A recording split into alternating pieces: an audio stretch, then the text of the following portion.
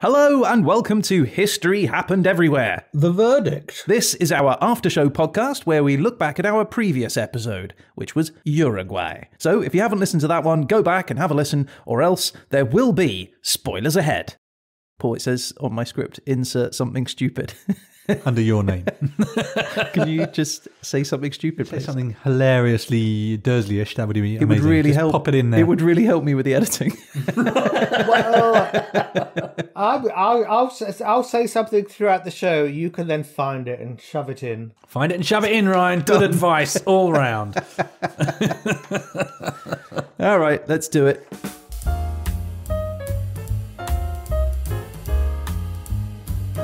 Hello and welcome to History Happened Everywhere. I'm Ryan Weir. I'm one of the co-hosts of History Happened Everywhere. I'm here in the studio with the other co-host, Mr. Peter Goddard. Definitely the main co-host, I would have said. Well, it's not what the feedback's coming as. I'm getting a lot of letters, is all I'm saying. Letters? Well, yes, like an airmail. Some of them airmail. Oh yeah, and there's Paul Dersley. Hey, Paul. That wasn't enough. Clearly. I know, he's like the groundhog. Let's do it properly. He's in his bunker and he's not coming out till he gets properly introduced. Okay, fair enough. Ladies and gentlemen, The one. the one and only Mr. Paul Dersley, the judge, jury and executioner of The Verdict. Good evening. Yay, there he is. He pops his little nose out of his burrow. I've got a point, actually. Yeah. Are you co-hosts or joint hosts? Surely you're joint hosts. Oh, I don't know. What's the difference? Joint is two and co is many. Oh, is that right? Okay, so we're co-hosts together, all three of us. Well, but I'm not a host, I'm a guest.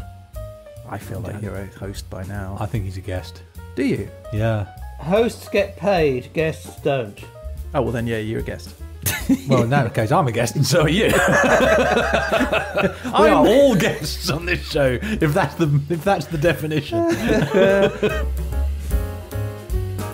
Pete, why don't you tell us a little bit about your last episode? So give us a 1-minute summary. The time period was 1776 to today, which is free America, so the signing of the Declaration of Independence to today. The subject was death and the country was Uruguay. The way I presented it was I did 5 deaths. The first death was the death of the first European visitor who was killed and eaten by the natives. The second death was a chap called Artigas, who was seen as the father of Uruguayan nationhood. He died in Paraguay and his bones were travelled all the way back to Uruguay and moved around quite a lot. The third death was the death of an entire people, the Chirua people. The fourth death was a famous Uruguayan writer that had either a very unlucky life or, if you believe Ryan, who was a very sinister man who killed everyone in his life. And the final death was the death of a chap called Dan Mitrione, who was sent to Uruguay to teach people how to torture.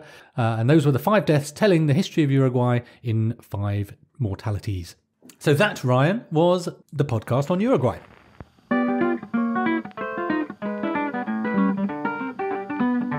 That was last week's episode done, summarised nicely. Nice one, son. Now we're over to a young Dersley, who's gonna tell you what he thought of thee. He'll take you apart without any care. He's the lovely Paul Dersley.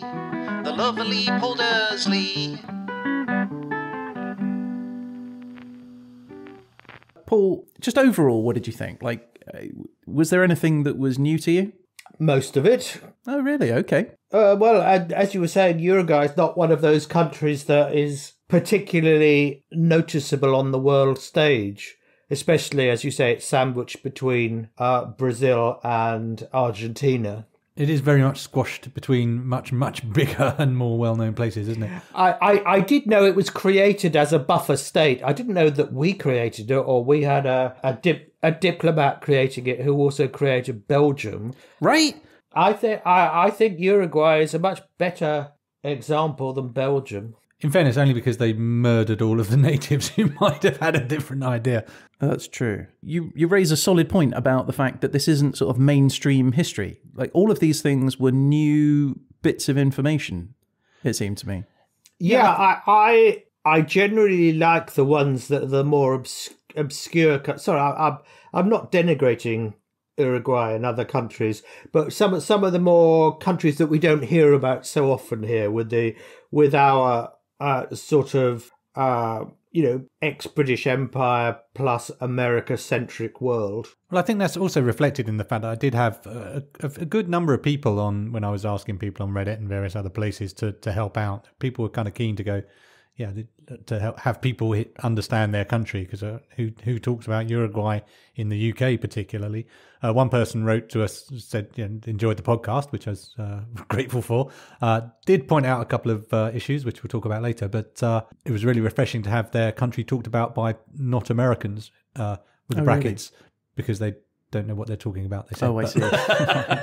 Okay. But no, they were quite keen. They were just pleased that someone's paying attention to them, right? Which is fair enough. Well, I mean, that's kind of our MO. We discover things by random. I mean, it's not we're doing it by choice. But I mean, that's kind of one of the benefits of history happened everywhere, I guess. We could land on the smallest, remotest island and find some interesting stories to tell from there. As has happened. Yeah, I think we've been borne out so far, haven't we? We've never gone, and nothing happened here and it was awful. There's always something interesting, isn't there?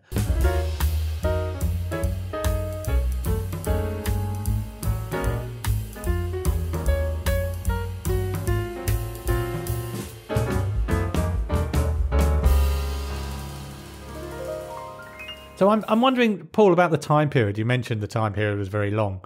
And one of the difficulties I had was I wasn't sure whether I had to convey all of the time period or if it was cheating to just choose 5 interesting years within the time period. And I opted to try and give people a sense of the whole of the development of Uruguay, but keeping it reasonably personal. I don't know how you felt about whether that was successful or not.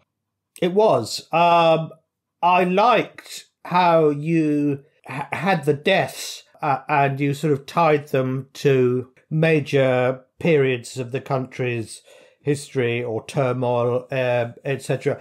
I thought that actually was I'll use the word conceit, but not in a nasty sense. It was a very good conceit, a way to hang the story together. I like that. Yeah, me too. So 1776 to present. So this was the American independence, right? 1776. Free America, I think we call it. Free America. No. 1783, wasn't it? Yeah, you see. This is what I was interested in. We went from the signing of the declaration rather than necessarily the end of the victory of the war. Yeah, you don't declare independence, you're granted it. You take it, I believe, if you listen to Marcus Garvey and such. We better not go down this route. Yeah, I think South America is probably, in this country, the continent where we sort of know the least about those country changes, because, everywhere else we used to own most of it, so we sort of knew it. But South America, we only had British Guiana, and I suppose the Falkland Islands, if you include those. Ah, yes, this is the first thing. You said Uruguay was the second smallest country in South America? I did say that. Is Second that to true? Suriname. Is that true? Well, I thought it was true because I said it. What about French Guiana? What about the Falkland Islands? They're both smaller and both in South America.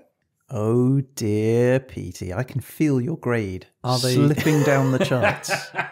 Now, are they on the continent of South America? Or are they on the landmass of South America? How are we defining South America? Well, we're defining South America as continents are defined as the continent plus continental shelf. Yeah. I didn't include the shelf. Is Britain in Europe or not? Well, there's a can of worms to open.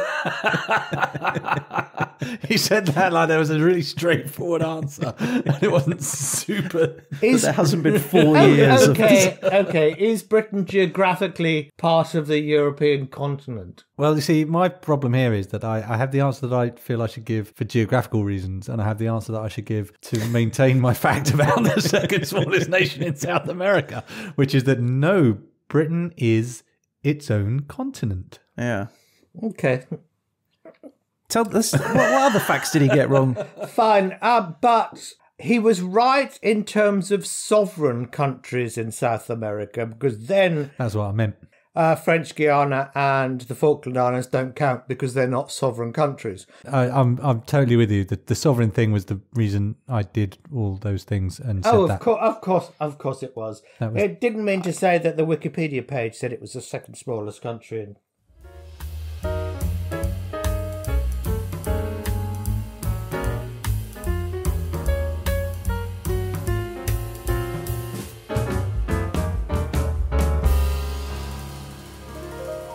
Now, another thing that, that I found quite shocking was that Ryan didn't know who Amigo Vespucci was. I still don't really. I still think it's a lie. Newsflash, I've been talking to people on this, and actually, it is not common knowledge by any means. No, because it wasn't him. It was Richard. It was Richard Americk. Was the person that America is named after. Oh, your grade is going to be so low this week. Because why would you name a continent after someone's first name? I'm not sure that was the thing I leapt to in terms of the... So, I'm enjoying this way too much. So do please carry on, Paul. Well, Richard Americk was a Bristol merchant. Actually, he was of Welsh descent. And so I think in Welsh, Merrick means son of Merrick. And so he was Richard Americk, and he became a very wealthy merchant. And he was one of the main sponsors for John Cabot, or Caboto, who was a Genoese, I think. Right. And he was sort of on a British-sponsored expedition to North America, sort of landed around Newfoundland. When was this? This was just after Cristobal Colon. Who? Christopher Columbus. Oh, okay. I'll translate the Dersley into modern speak for you. Thank you. So just after Columbus... Yeah, Cristobal Colon sounds like a disease, doesn't it? I've got Cristobal Colon. How come if Columbus got there first, that he didn't call it, I don't know, like Columbia or something? Because he thought it was in India. Well, it doesn't matter. He could have still named the place. Well, no, he thought he was in a place that already had a name, so he didn't feel the need to name it. Oh, I see. And so, supposedly, and, really, there's not much information to confirm this, but just as there isn't much information to confirm that Amigo Vespucci did as well. But one of Americk's things was, he said, I want nothing from this expedition, but, if you come across somewhere new, why don't you name it after me, as I've given you all the money? Right. And they didn't call it Richard Land. Like John, Uruguay, Belgium, Ponsonby. That's okay. So these are two people, regardless of who it was. Amerigo Vespucci, which is a better name than Richard America. Unless you join the army, in which case at the point you could have been Captain America. But I am surprised that I don't know either of those people, if America is named after them. How can we know Columbus so well and yet not Richard? Funny enough, I'm not America? Surprised that you don't know. Well, no, but I know it's highly common. I mean, everyone knows Columbus because he discovered, in inverted commas, America. In 1492... he sailed the ocean blue, famously. But no, I don't know. I thought it was reasonably common knowledge, but I have to concur with you, Ryan, that when I talked to a load of people afterwards, having gone, do you know this? No, most people don't know that. So. Yeah. Okay, well, I feel somewhat relieved. And also, apparently, I'm wrong. So there's that as well, right? So who led the first expedition to circumnavigate the Earth, then? Oh, Vasco da Gama. I feel bad. Which one of us is right? Is it Phileas Fogg or Vasco da Gama? He was Vasco da Gama, but it was Ferdinand Magellan. Oh yeah, it was Magellan. Yeah, Magellan. It's obviously he got a scarlet fever actually, and they did. He didn't. The colour make magenta, it, his name. He didn't make it all. He didn't make it all the way. What were Columbus's three ships? We've all had that experience. What was that, Paul? What were Columbus's three ships named? I know this one. Santa Maria. Yes. The Santa Pinto? Clarita. No, the Nina, the Pinta, and the Santa Maria. Pinta. Sorry, I had the male versions. Yeah, I got one. Do I get a point? Can I have a point? Has this turned into a pub Just give me a quiz? point. No, sorry, I've hijacked you. This has turned into a pub quiz. That's fine. That's fine. I like a pub quiz. I like a pub quiz too. I just like a pub. We can't go in pubs. Do you at remember the Oh, moment, yes, so- I would like to go to a pub, yeah.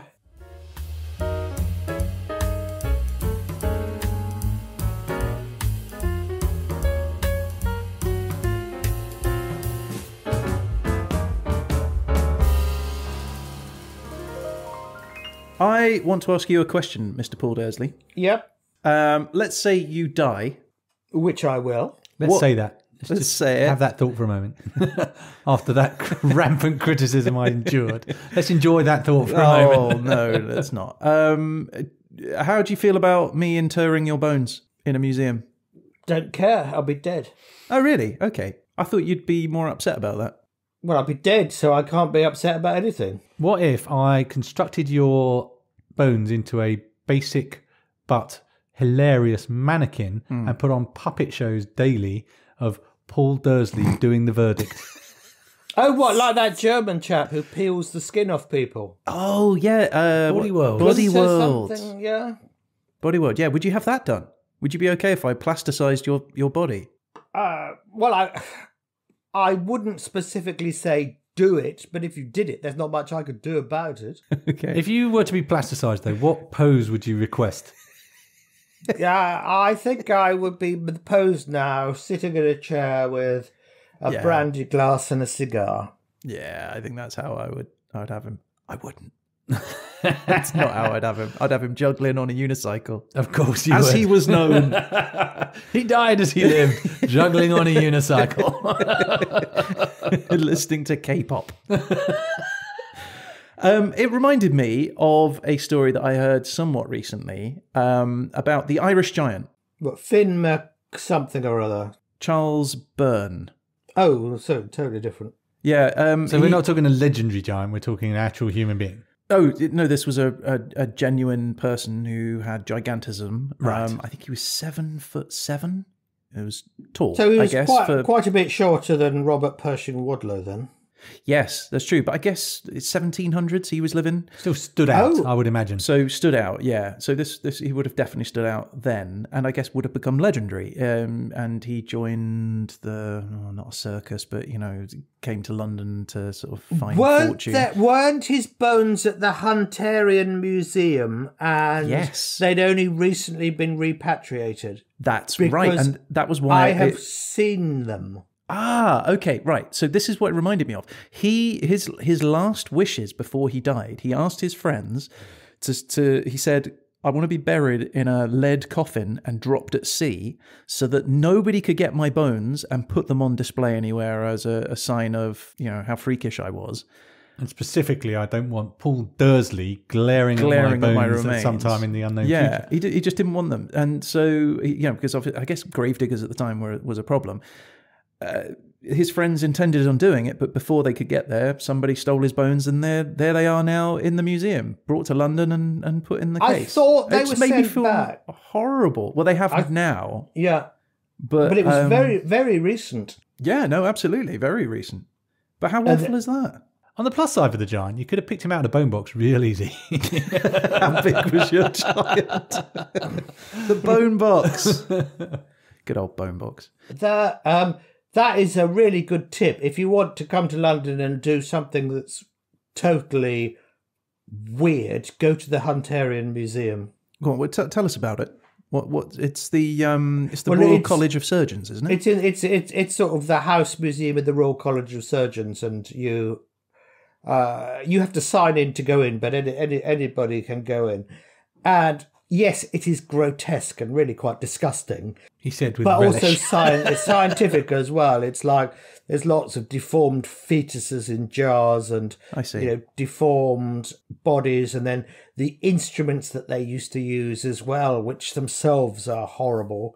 Oh, that comes up to a point that Pete raised, wasn't it? I was with him on John Merrick. I thought it was John Merrick.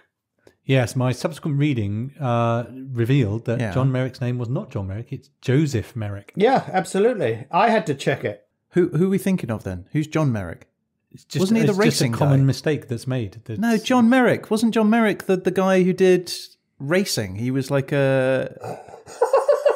John McCreary. Oh, John McCreary. Okay.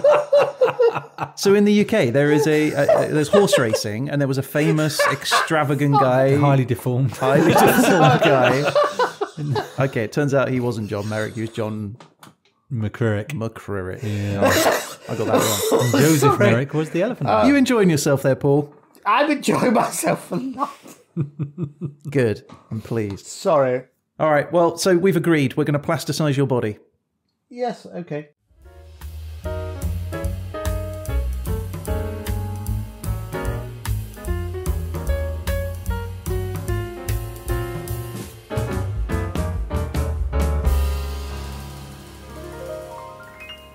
That's based on true story. Pete, you mentioned earlier that we've had some feedback. We have. From listeners. We have. They very kindly listened, Uruguayan peoples, and came back with some thoughts. Okay, so why don't you tell us what those thoughts were? So the first was actually it's more of a discussion piece, really, because we talked about gauchos, and I described them as cowboys. You did, yeah. And this one chap, a guy called Playful Currency on Reddit, said, I'd never really thought of them as cowboys. He didn't say it was wrong. He was just like, I'd never really thought of them in that way. I guess they're a bit more nomadic than just cowboys are specifically kind of moving cows from A to B. But I think the gaucho is a bit more of a general lifestyle thing of a nomadic person. Oh, okay. But he also wanted to point out that Fray Bentos no longer produces meat from Fray Bentos, the town. So the town is still there, but the site no longer produces the meat. We did a little History Bites, actually, for those people who are on Instagram or Twitter, about the whole Fray Bentos thing, in which we clarify that. But I didn't at the time say that they don't actually make corned beef or tin pies in Fray Bentos anymore. But they do make them. You can buy Fray Bentos. Yes, but not in the supermarket that I stopped in on the way here, because I really wanted to bring you a pie today. It's in the UK. I'm pretty sure it's owned by someone in the UK. I'm going to look it up. Well, I think Fray Bentos started off as a British company. Fray Bentos, I think, well, from Spanish, it means, is it Father Bentos? Fray as in, a Catholic monk, Father Bentos. That's really interesting, because I'd not considered that it actually meant anything. But yeah, it probably does, right? I think it's more brother than father. I think the company was called something like Liebig's Meat Extract or something. Yeah. Although it sounded German, it was a British company, and they set up there. If you pour Diet Coke in a can of Fray Bentos, does it foam up and go everywhere, like in a packet of Mentos? So Fray Mentos is an entirely different product you're thinking of. That mint beef combo that was unsurprisingly unsuccessful. Sorry, I'm absolutely flummoxed. There is an online viral video sensation of people putting Mento sweets into a giant bottle of Diet Coke, and there's some sort of chemical reaction where the Mentos fizz up and it goes absolutely crazy and shoots like 20 foot in the air. Well, some sort of chemical direction. It means it just gets the carbon dioxide out. Didn't you do that at school? Well, we didn't do the Mentos challenge, no. Some people try and drink it. They put the Mentos in and then try and drink it, and it just shoots Diet Coke down their throat. They get what they deserve. Other beverages are available. Fray Bentos is now owned in the UK by Baxter's, which manufactures the product range in Scotland. Yet the Campbell Soup Company manufactures and sells Fray Bentos branded steak and kidney pies in Australia. I have to give you another correction that I got. Please do. Some more feedback. A lovely chap chapess called Tulio58 also read it. First point, complimented the podcast with the phrase, and I quote, quite enjoyable. Quite enjoyable. Quite enjoyable. We should put that on the flyers. Glowing praise there. Somebody to my own heart, yes. Yeah, it could be. If that was a Dersley type person, that's pretty much the highest praise gets. So, they do say they found one important mistake, right? Which is I said that Fructuoso Rivera was one of the 33 Orientals. So they were people who rode out of Buenos Aires, stir things up in Montevideo against the Portuguese and Brazilians. Yep. In fact, no, Fructuoso Rivera was not one of the 33 Orientals. In fact, he joined the Brazilian army after the invasion, so he was sent to fight against the 33. He was then captured, and then he changes sides and joins the uprising. So this is quite important, because I guess one of the reasons he's quite controversial to this day is that there's kind of two versions of this guy. Yeah. People who like him say, he was just going to swap sides all along, and he was a four-dimensional chess kind of thing. Yep. And other people say he was just a jerk who would switch sides at the drop of a hat to be on the winning team. This is the guy who had get out while you can plan. Yes, I mean, I'm on the jerk everyone. side of it just for that part of it. Yeah, it's sort of, that's incredibly ironic, isn't it?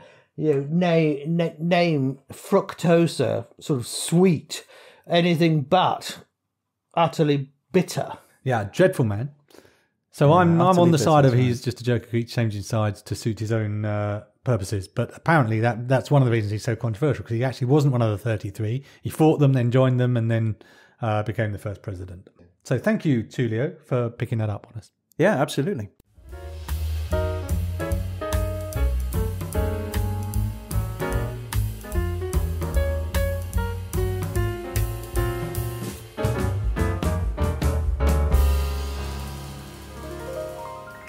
Talking of death, I want to talk about my favourite potential murderer. He was clearly a murderer. What was his name again? His name was Quiroga. Quiroga, that's right. And he was an author.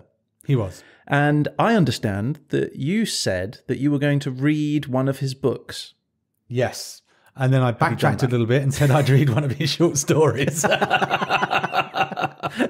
And then, incredibly, the short story I found that I talked about was The Feather Pillow, which is one of his kind of breakout stories. What's it about? And it is indeed very short. So I highly recommend everyone read this. Yeah.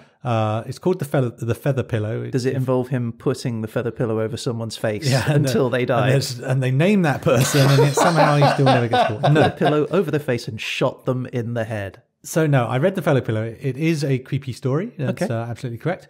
I don't know if I kind of want people to read it, but spoilers. Okay, spoilers. If you're going to read it, which it only takes 20 minutes, it's a very short story. Do not spoil a short story that was written however many hundreds of years ago. Of course you can, if they haven't read it yet, right? All right. So if you don't want to know what happens in The Feather Pillow, do not listen to the next 2 minutes. So in The Feather Pillow, a woman has married her sweetheart.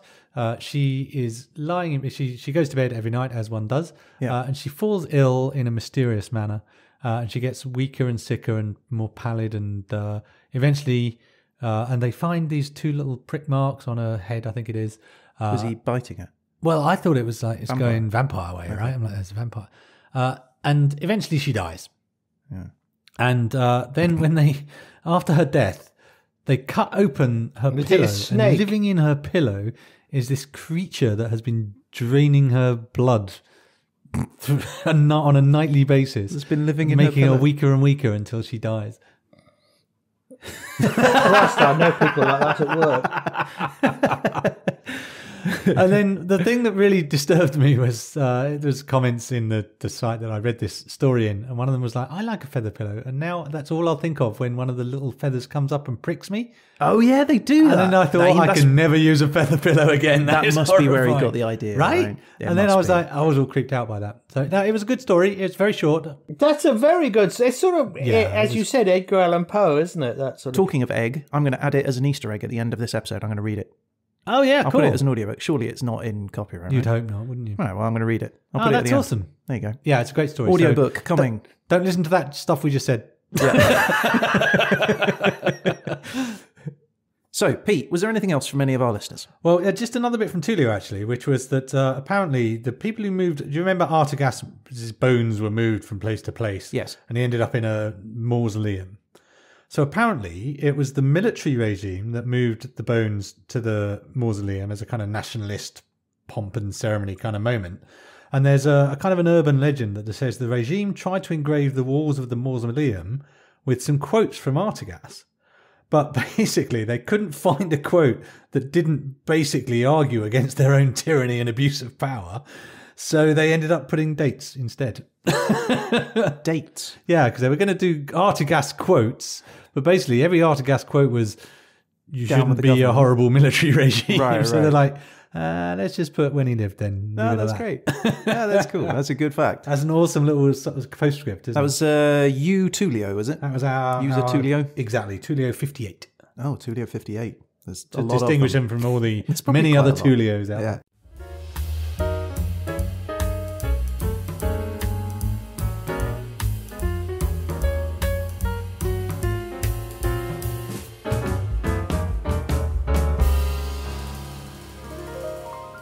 All right, I think it's that time. How do you feel? You ready? I'm ready to accept my judgment. I was happy with what I did. It was hard work to make a whole era occur and liven it up and make it individual. Liven it up. Or death it up, I suppose. Deathen it up. Is that a thing? Yeah. No, look, I mean, I feel like we've been a little bit picky on you actually on this one. But I really enjoyed the last episode. There was a lot of really interesting stuff. All right, let's do it.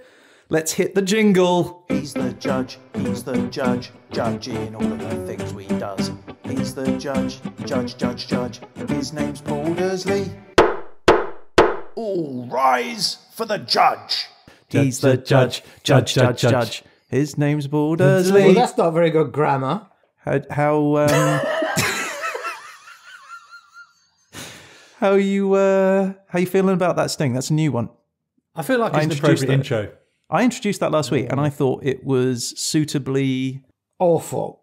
See, what I think lyrically it does is it makes it very clear that you're the judge and that you Clearly. judge the things we does. Yeah. And you're the judge. And then cleverly it rhymes judge with judge Yeah. on 5 separate occasions. Yeah.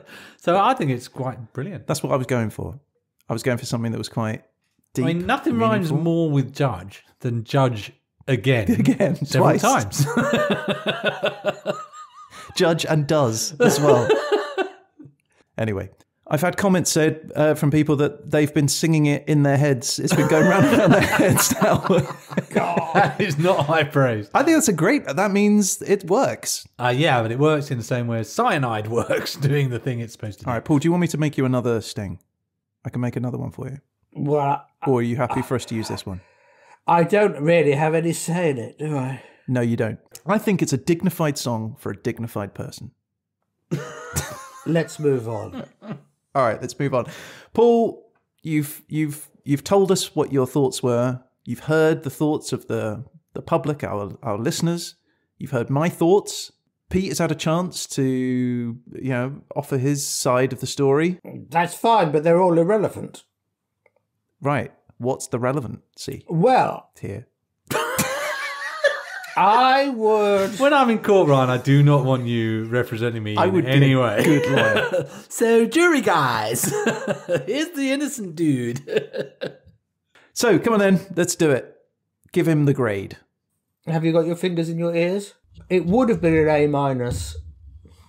I don't know why you keep getting A's. I breached, though. I Apart from the glaring person who wasn't in the time frame. I strayed and I have to pay the price. It has to be demoted to a B+. Oh, That's almost an A. good. You might as well just give him an A. Give me. I might just put right A+, Ryan. Just put. He said A+. More Why do you keep getting A's? I told you last week. I don't agree. Nobody agrees with that, by the way. There was a lot of criticism and anger. There was a furore, an online furore about the fact that you I said don't know what a furore is. Is that like a furore? yes. Yes. Ryan had to calm people down. Pitchforks were being purchased at an unprecedented rate. This isn't, and that's not a joke. People genuinely were really annoyed with. They thought that was an injustice. They thought it was a really good episode and it should have got better than a B-. Okay, don't these people have anything else to do? No, they don't. They're like us. Okay, all right, a B+. He's the judge, judging all of the things we does. He's the judge. His name's Paul Dersley. All rise for the judge. Oh, shut up! I'm looking at the grades now, right? Pete, A's, to AA, B+. I've never given an A. I've never given an A. A-. You gave a B. You gave an A. I'm telling you, you did A- for body and mind in Kiribati. but I never gave an A. it's still grade A. See, the problem, the difference here, Ryan, is that you keep entertaining people, which isn't what Paul Dersley is about. Your episodes are entertaining first and educational second, whereas mine are tedious but factually correct. Mostly. Write in and let us know if you agree. I fundamentally disagree, as we've discussed.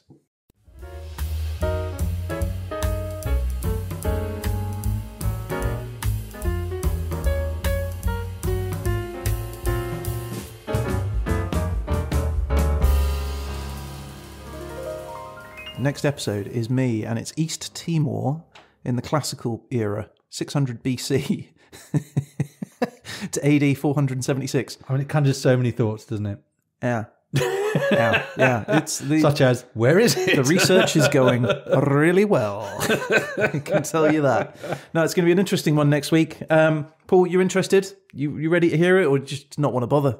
Given it's me, do you just want to skip next week and wait for Pete's next brilliant one? I'm quite happy to give you a chance to shoot yourself in the foot. Do you want to just pre-record? I'll give you a C now, and then you don't even have to listen. Yeah, no verdict. Just C. The shortest verdict in it. Hey, Ryan, how's it going? Yeah, I'm fine. How are you, Pete? Yeah, I'm fine. All right. Well, Dursley, it's a C. The end. Okay.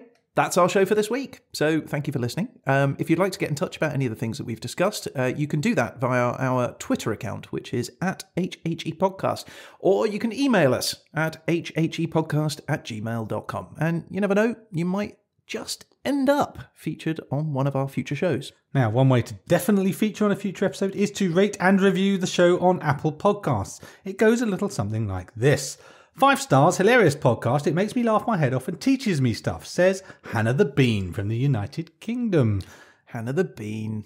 So if you want to be read out, or if you don't want to be read out, you can tell us you don't want to, but just do review and rate the show on Apple Podcasts or your podcast provider. It does help us, helps other people discover the show as well. In the meantime, you can join discussions about the show on Facebook and Reddit, or be sure to subscribe to them, or come to Twitter, Instagram and LinkedIn, where a hit of History Happened Everywhere will magically appear in your feed every single day. Yeah, and every 3 days, we now have History Happened Everywhere Bites, which are short 30-second videos, which will appear again in all of those social media areas, and you can see those. And those are just like a little bit extra of Uruguay or whatever the latest episode is. Just another fact or two. Yeah, things we couldn't fit into the podcast often.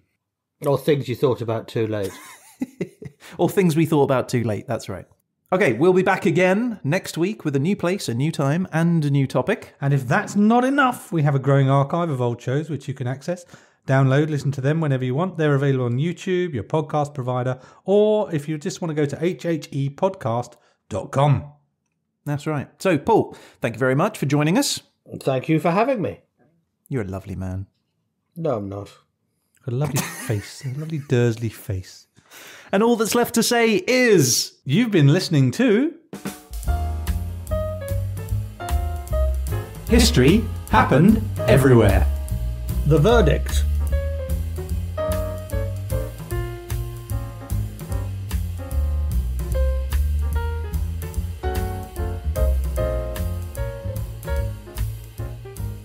I had to stop cooking my dinner for this. What were you cooking? Chili. It would have beeped halfway through. Oh. I never eat chili on the day I make it. I always cook it, then let it get cold and have it the next day. Like well-hung meat. Moving on. So they say about pheasants you're supposed to hang it until the first maggot drops to the floor. Do they? They do say Yes. that. What, and then it's I mean, good to I eat? think that sounds absolutely Foul? vile. But I was could going to use say the word foul. foul. I know I could have, then I thought, no, that's a cheap pun. Don't do it, Peter. You're better Come than on, pheasant isn't foul. Is it not? I It's thought game. fowl just meant birds. It's game. that. Fowl are aquatic birds, aren't they? Or waterfowl or aquatic. Yeah, idiot. What's a land? I thought fowl were birds. I thought it was just a generic term for birds. I don't think it covers game birds. Oh. Okay, so it just counts as game. The same as a deer. Yes, I think it actually is, yes. Pheasant is a deer, Ryan, basically. Pheasant is a deer. Yeah, the same thing. I love this podcast because I learn so much stuff. Well, And the thing is, I don't know if you're messing with me anymore because I'm going to say this to someone at some point and they're going to look at me like I'm an absolute fool. You know a you know, pheasant's for a hundreds deer, of right? years, for hundreds of years, the Catholic Church said a rabbit was a fish. Okay, why? That's so you can eat it on a Friday. Exactly.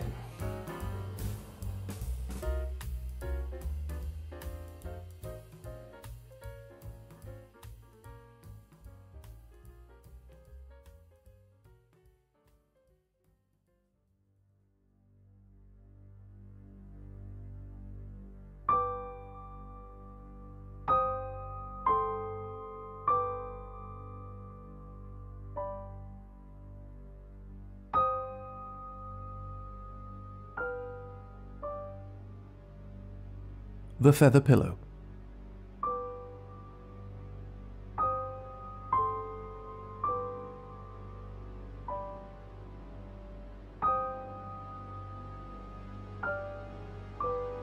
By Horatio Quiroga.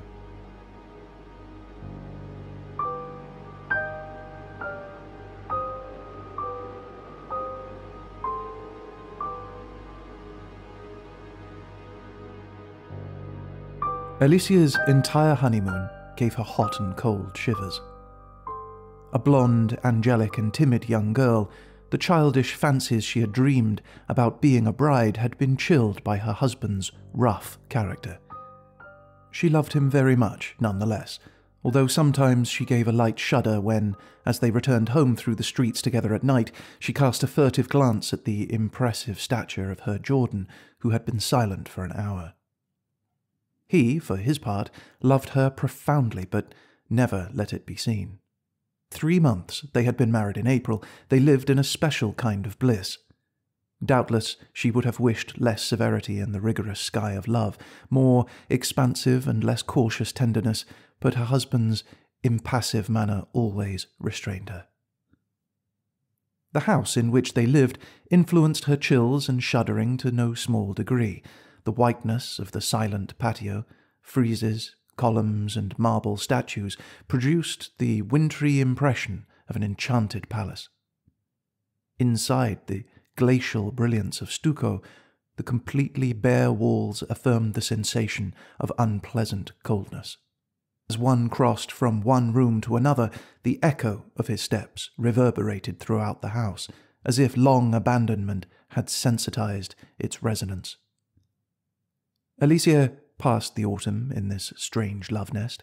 She had determined, however, to cast a veil over her former dreams and live like a sleeping beauty in the hostile house, trying not to think about anything until her husband arrived each evening. It is not strange that she grew thin. She had a light attack of influenza that dragged on insidiously for days and days. After that, Alicia's health never returned. Finally, one afternoon she was able to go into the garden, supported on her husband's arm. She looked around listlessly. Suddenly Jordan, with a deep tenderness, ran his hand very slowly over her head, and Alicia instantly burst into sobs, throwing her arms around his neck. For a long time she cried out all the fears she had kept silent, redoubling her weeping at Jordan's slightest caress. Then her sobs subsided, and she stood a long while, her face hidden in the hollow of his neck, not moving or speaking a word. This was the last day Alicia was well enough to be up. On the following day she awakened feeling faint. Jordan's doctor examined her with minute attention, prescribing calm and absolute rest. "I don't know," he said to Jordan at the street door. "She has a great weakness that I am unable to explain, and with no vomiting, nothing. If she wakes tomorrow, as she did today, call me at once." When she awakened the following day, Alicia was worse. There was a consultation. It was agreed there was an anemia of incredible progression, completely inexplicable. Alicia had no more fainting spells, but she was visibly moving toward death. The lights were lighted all day long in her bedroom, and there was complete silence. Hours went by without the slightest sound. Alicia dozed. Jordan virtually lived in the drawing room, which was also always lighted. With tireless persistence, he paced ceaselessly from one end of the room to the other. The carpet swallowed his steps. At times, he entered the bedroom and continued his silent pacing back and forth alongside the bed, stopping for an instant at each end to regard his wife. Suddenly, Alicia began to have hallucinations, vague images, at first seeming to float in the air, then descending to floor level. Her eyes excessively wide, she stared continuously at the carpet on either side of the head of her bed. One night, she suddenly focused on one spot. Then she opened her mouth to scream, and pearls of sweat suddenly beaded her nose and lips. "Jordan! Jordan!" she clamoured, rigid with fright, still staring at the carpet. Jordan ran to the bedroom, and when she saw him appear, Alicia screamed with terror. "It's I, Alicia! It's I!" Alicia looked at him, confusedly. She looked at the carpet. She looked at him once again, and after a long moment of stupefied confrontation, she regained her senses. She smiled and took her husband's hand in hers, caressing it, trembling for half an hour. Among her most persistent hallucinations was that of an anthropod poised on his fingertips on the carpet, staring at her. The doctors returned, but to no avail. They saw before them a diminishing life, a life bleeding away day by day, hour by hour, absolutely without their knowing why. During their last consultation, Alicia lay in a stupor while they took her pulse, passing her inert wrist from one to another. They observed her a long time in silence, and then moved into the dining room. The discouraged chief physician shrugged his shoulders. "It is an inexplicable case. There is little that we can do." "That's my last hope," Jordan groaned, and he staggered blindly against the table. Alicia's life was fading away in the sub-delirium of anemia, a delirium which grew worse through the evening hours, but which let up somewhat after dawn. The illness never worsened during the daytime, but each morning she awakened pale as death, almost in a swoon. It seemed only at night that her life drained out of her in new waves of blood. Always when she awakened she had the sensation of lying collapsed in the bed with 1,000,000-pound weight on top of her. Following the third day of this relapse, she never left her bed again. She could scarcely move her head.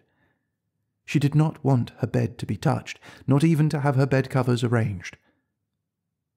Her crepuscular terrors advanced now in the form of monsters that dragged themselves toward the bed and laboriously climbed upon the bedspread. Then she lost consciousness. The final 2 days she raved ceaselessly in a weak voice. The lights funerally illuminated the bedroom and drawing room. In the deathly silence of the house, the only sound was the monotonous delirium from the bedroom and the dull echoes of Jordan's eternal pacing. Finally, Alicia died.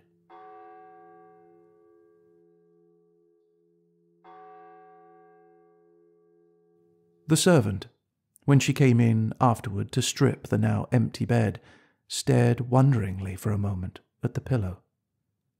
"Sir," she called Jordan in a low voice, "there are stains on the pillow that look like blood." Jordan approached rapidly and bent over the pillow. Truly, on the case, on both sides of the hollow left by Alicia's head, were 2 small, dark spots.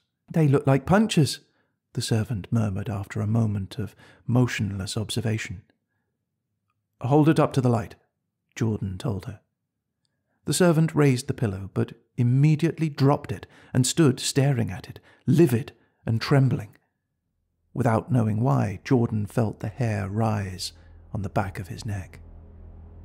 "What is it?" he murmured in a hoarse voice. It's very heavy," the servant whispered, still trembling. Jordan picked it up. It was extraordinarily heavy. He carried it out of the room, and on the dining room table he ripped open the case, and the ticking with a slash. The top feathers floated away, and the servant, her mouth opened wide, gave a scream of horror and covered her face with her clenched fists. In the bottom of the pillowcase, among the feathers, slowly moving its hairy legs, was a monstrous animal, a living, viscous ball. It was so swollen one could scarcely make out its mouth.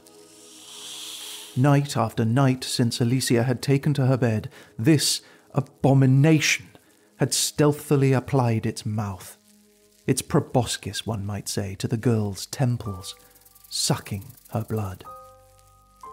The puncture was scarcely perceptible.